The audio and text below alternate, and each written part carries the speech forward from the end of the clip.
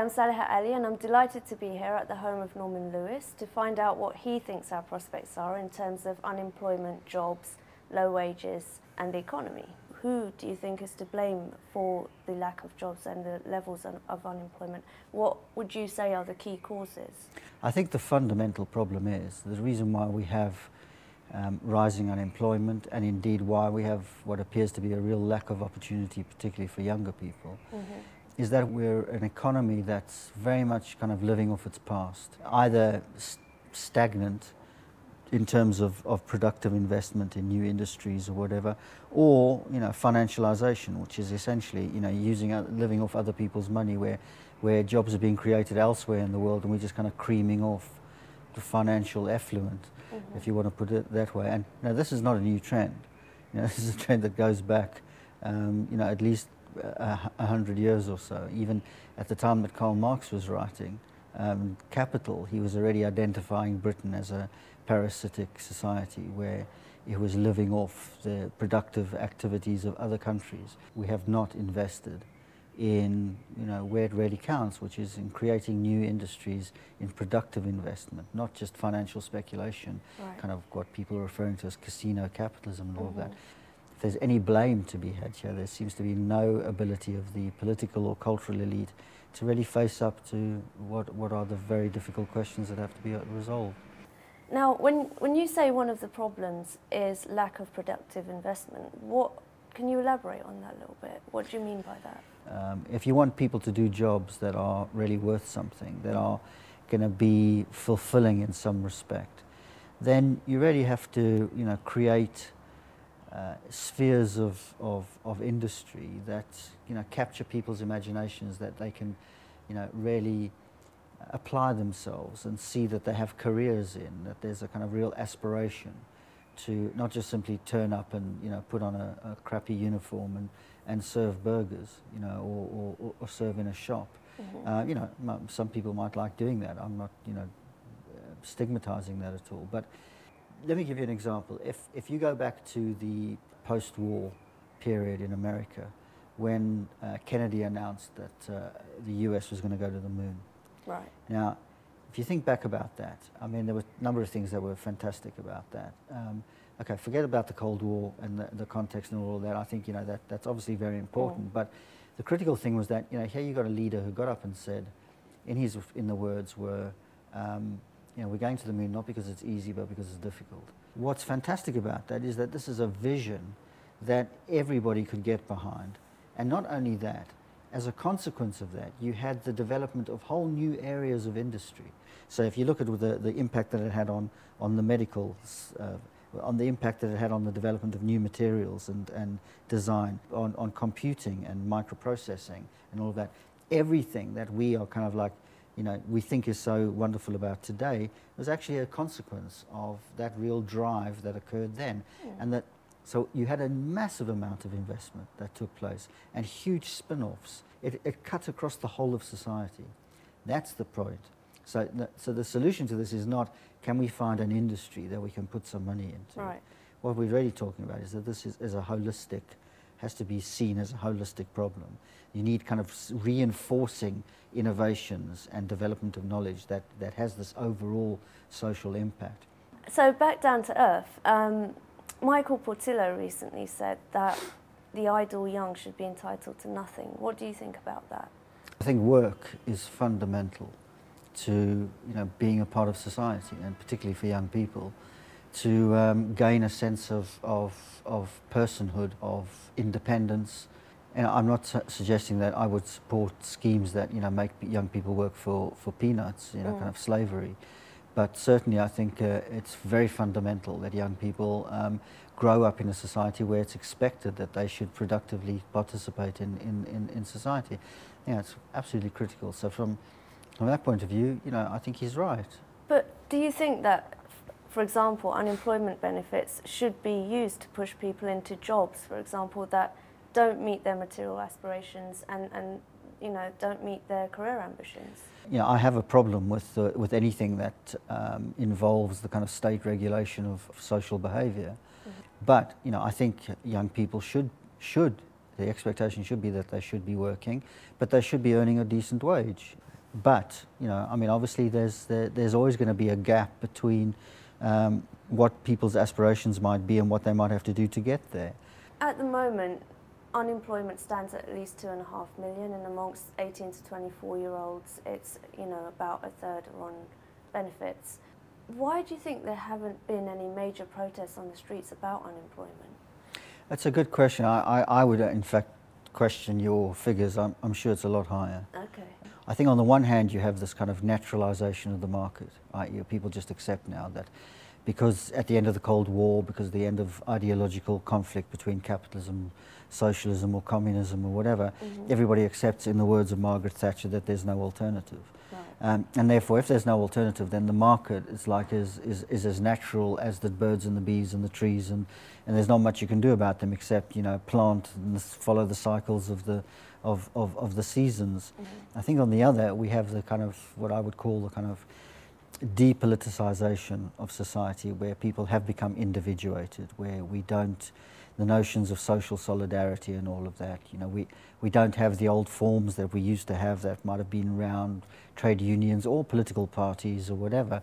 Today it's, you know, it's around victimhood and special dispensation for this and that. And the problem there is that as a consequence, people do not look at each other for strength or for looking for solutions. They're looking for outside parties to kind of solve this. So, you know, unemployment, you accept this like we accept volcanic ash. But then what would you say about the protests in Greece? I mean, they're out on the streets giving it some. What would you say about that? Compared perhaps to the way things have been, people are a little bit shocked and sitting up and thinking, oh my God. But when you look at the numbers who were on the streets of Athens, it was not very significant. It was like 50,000 people. Yeah. You know, so that same individuation, that same kind of lack of solidarity, I think still, you know, is definitely the case across the whole of the Western world. But so then, do you think that unemployment can ever be a politicizing issue then?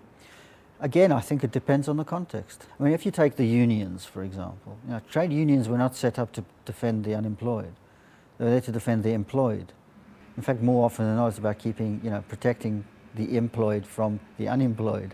Because, as you well know, you know, the way capitalism has always used the unemployed as a way of driving down wages, etc., which is how they've used migrant workers, and you know, the whole question of immigration has been very consciously used to bring people in that are prepared to do things at a lower wage that perhaps indigenous people were not prepared to do. And so, you know, it's a way of dividing the working class and all of that. So unemployment, I think, can become a mobilizing issue, but only in the context of where you have a political movement which, you know, is able to unite people, not around employment, not as engineers or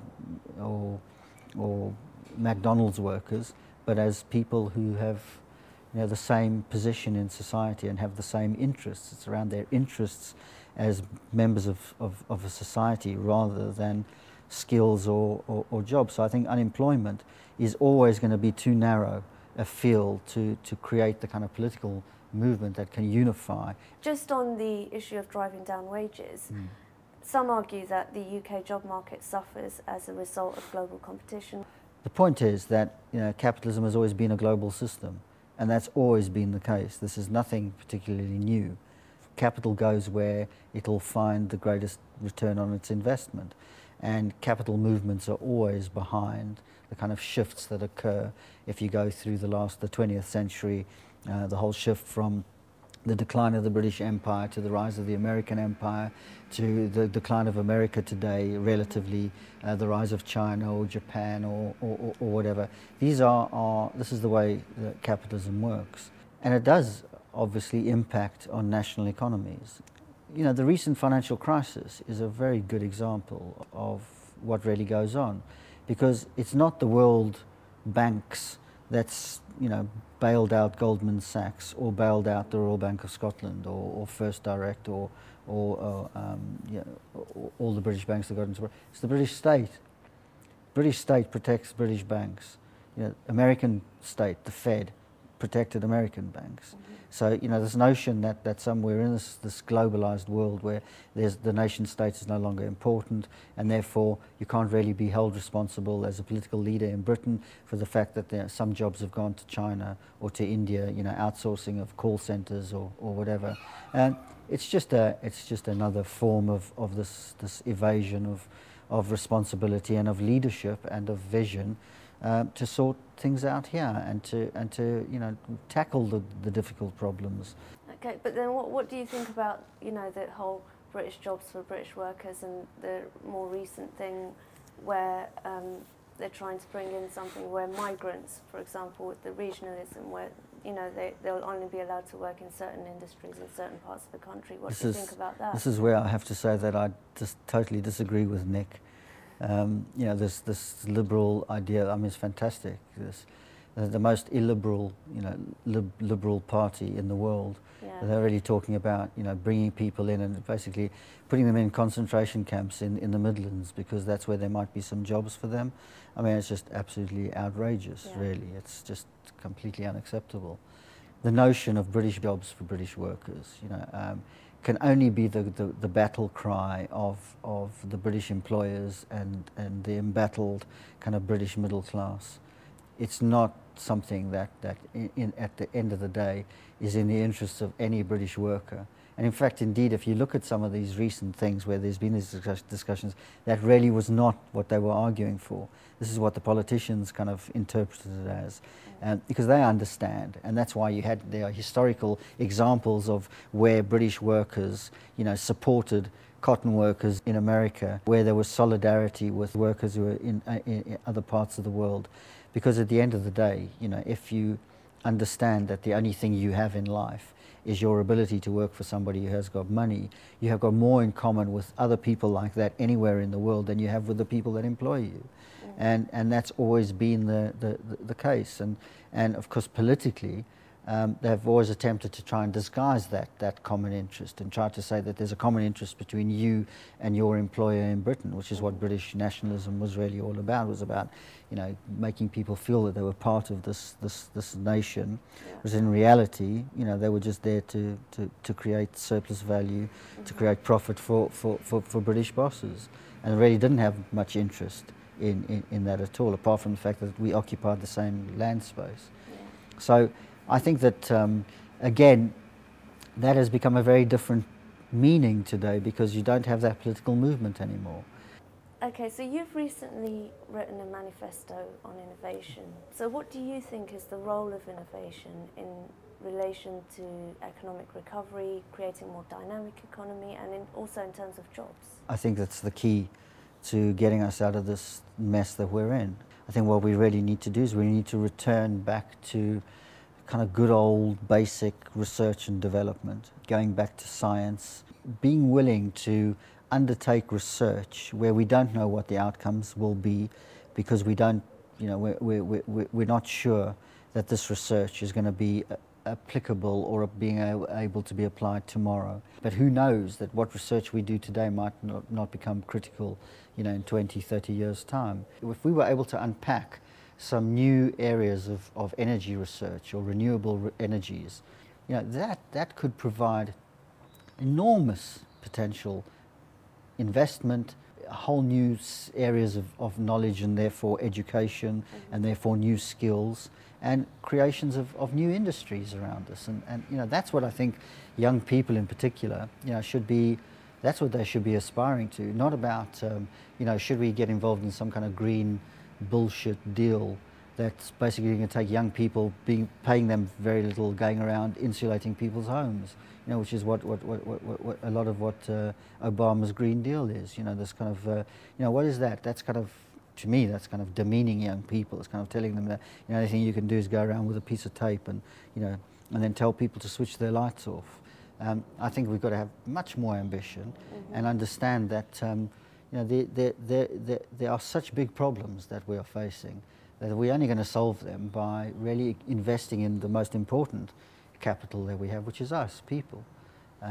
So for me, you know, another billion people coming into the world in India or China and being online and all that is an opportunity. It's not a problem. It's not about there's too many people in the world. That's another billion brains that can be applied to solve real problems that we have in society. So that's the kind of what our manifesto is really about. It's about that aspiration.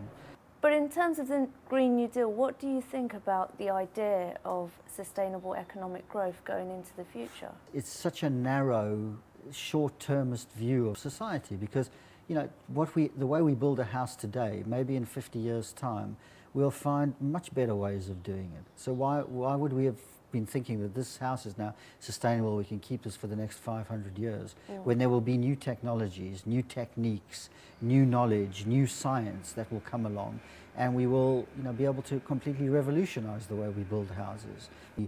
Is this sustainable? When you, by the very nature of asking that question of sustainability, you are limiting where that can go in the future. And that's a culture of limits, and it's the opposite of an innovation culture. Again, go back to innovation. An innovation culture is really about one that, you know, you don't know all the answers, and you are comfortable with that.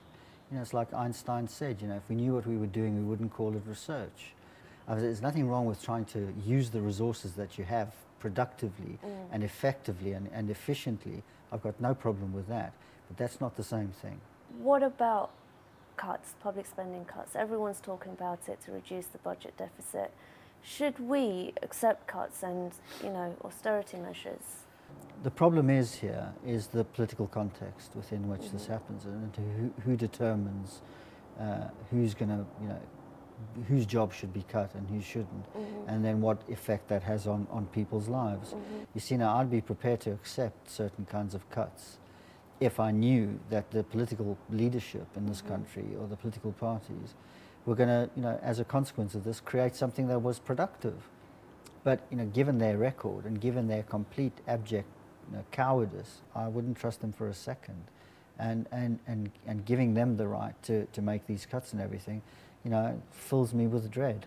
It really does, because I don't think it's going to solve the problems. Then what jobs do you think people could be doing, and how would this come about? I have a big problem with, particularly when I speak to people about younger people and employment prospects for the future, because I mean, I really do think that the education system that we've got is really letting young people down. We've basically been praising the kids. We've what I'd call we've infantilized society, especially if I look at this discussion around young people and digital technologies and why they adopt these technologies. We're so flattering of young people that we're saying, you know, oh, it's just wonderful the way young people can pick up technology and use a mobile phone in the way that they do. It's just, isn't it wonderful? And my Samantha is so smart because she can, you know, program a DVD on and she's only 3 years old. Which is just complete bullshit. It's you know, children are not naturally good with technology, right? They have got no inhibitions about using it. They don't know the value of anything, so they just play with it and they get cause and effect. You know, you could program a monkey to program a DVD. My problem with young people and jobs and everything is that we've been so flattering of young people, when what we should have been doing is, instead of trying to get down with the kids and become their friends, and, you know, we're like you and we want to learn from you and all this. You know, what young people are going to teach me, I've got no idea. But is to say to them, you know, it's just kind of take them by the scruff of the neck and say, look, it's not good enough playing with technology. You must, you know, what you want to do is inspire them about the technology behind the technology, about the science, the physics, the mathematics, you know, really get them geared up for that, so that fires their imaginations, that creates that drive for more knowledge, for more expertise, to go beyond what they already know. And that's what we will create, citizens of the future that will be able to get us out of this mess. It's said that, you know, capitalism needs unemployment, or what's called as a reserve army of labour. So from that point of view, do you think that full employment is ever possible? I think you can have fuller employment. If you compare, say, China today to a lot of the West, now China has massive unemployment.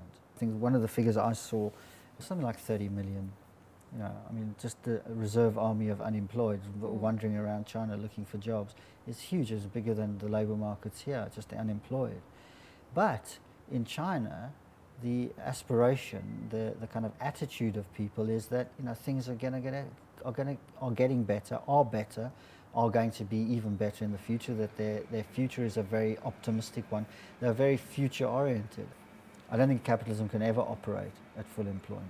But there is a difference between a capitalist society that is going forward and is future oriented, as opposed to one that's stagnant and is kind of living off its past. I'm absolutely sure that even in China, you will still find there will be people who'll be quite happy to kind of live off benefits or whatever.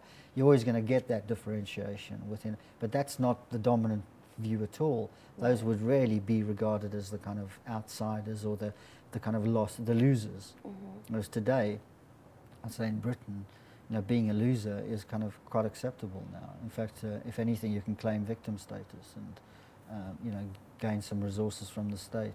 What about inequality? A lot of people might say that footballers are earning millions while street cleaners are on peanuts, and that's quite problematic. What do you think about that? Well, obviously, that's an inherent problem with capitalism. If you grow up in a family that, you know, owns a lot of capital, that owns a lot of property or whatever, you know, your opportunities in life are going to be much greater than those that don't grow up on a council estate. Inequality is a fact of life, of a social system that is based upon unequal access to resources. But you also got to define inequality as always going to be relative as well. You know, you could be living in a council estate, which is, you know, pretty good, well constructed. You could be eating well. You could even have a car. You could even be able to go on holidays. But there's still a gap between you and the wealthiest people in society. So that relative gap between you could still talk about inequality. What you might be talking about, perhaps in your question, is more about people that are kind of living below the poverty data line, or people that are really struggling to make ends meet, whilst, you know, other people are you know, that again, I think can only be addressed politically. What you're not advocating is redistribution in the sense of that the rich, for example, with the bankers, it's become quite clear, you know, that they should have less money in order for other people to have a chance for, you know, more material wealth, and so take from the rich and give it to the poor, I suppose. Is that? Well, yeah, I think that's you know, it's nice fairy tale story stuff. You know, it's kind of these greedy bankers. You know, they should give back something, or they should have less. They should, you know, instead of having 2 yachts, they should only have 1. I mean, come on, this is just Mickey Mouse, childish politics. You know, the real question is, why should they have it in the first place? Why should we have a society that is based upon that in the first instance? And of course, you know, anybody who's listening to this who you know, is pro-market, blah blah blah, will say that this is the most effective way of creating wealth, etc. Where, you know, I could rehearse some old arguments about how inefficient this system really is, that we waste an enormous amount, that if we consciously innovated and planned society in a way that we had more control over all of this, we could create more wealth, and that wealth could be distributed much more equitably, and therefore we could get more out of people, because they wouldn't be spending, you know, 18 hours a day just scrabbling to survive, but we could unleash the real creative capacity that's inherent in all human beings. You know, that ultimately is, I think, in the future is where society will go. Look at the recession that we're in, and if anybody thinks that we're out of this recession, you know, they're really deluding themselves, because I think that we're in for a very rough ride. It's not a crisis that's going to be resolved through some, you know, nice touchy-feely, well, we could distribute a little bit of money from here to there or whatever. This is systemic. This is an institutionalized problem. Inequality and all of that is just one expression of a system that's fundamentally broken. Thank you, Norman. Well, there's a lot of food for thought in there. Do be sure to check out Norman's blog, which is futures-diagnosis.com, and also his manifesto on innovation, which is bigpotatoes.org.